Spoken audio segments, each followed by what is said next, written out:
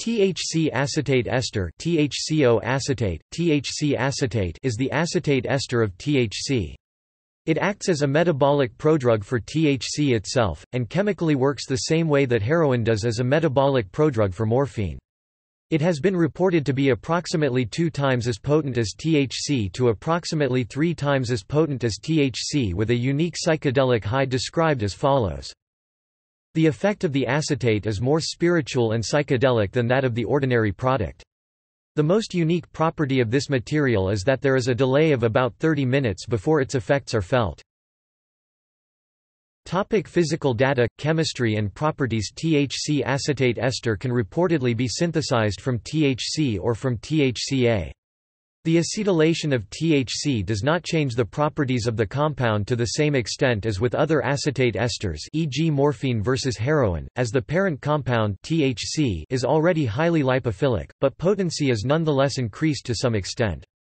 This derivative of THC is notable in that it is one of the few analogues of THC to have been encountered as a recreational drug sold and used in a highly pure smokable form.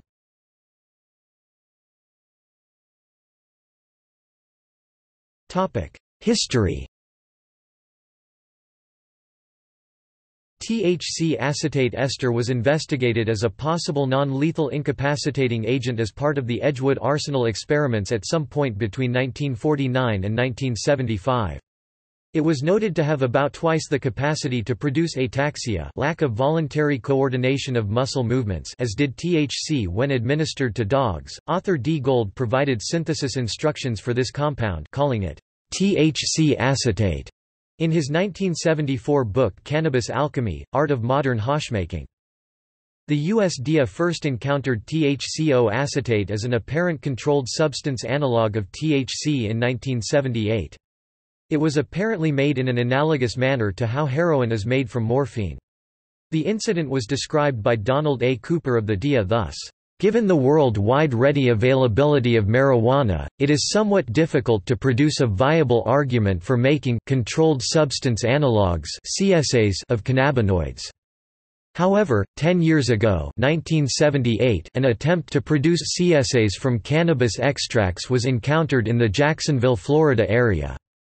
In this case, a concentrated extract of cannabis had been obtained by a soxhlet extraction. The extract had been acetylated with acetic anhydride, and in the final step, the excess acetic anhydride removed by distillation. Reference is unretrievable due to its appearance in an underground periodical.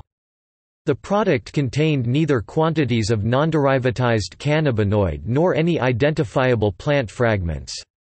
Since this single instance, no acetylist cannabinoid samples have been reported by a DEA laboratory. Therefore, this instance is assumed to represent an isolated occurrence and as such, will serve to terminate our discussion of cannabinoid CSAs." A similar case was reported in June 1995 in the United Kingdom, and THC-O-acetate was ruled to be a Class A drug in that case.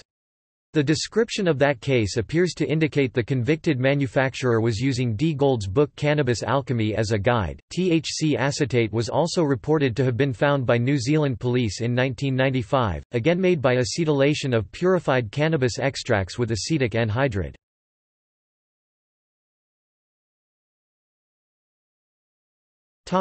Legal status.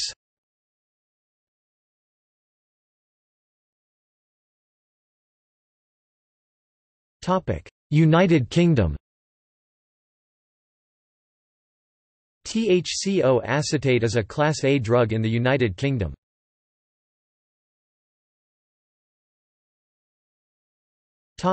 United States. THC-O-acetate is not scheduled at the federal level in the United States, but it could be considered an analog of THC, in which case purchase, sale, or possession could be prosecuted under the Federal Analog Act.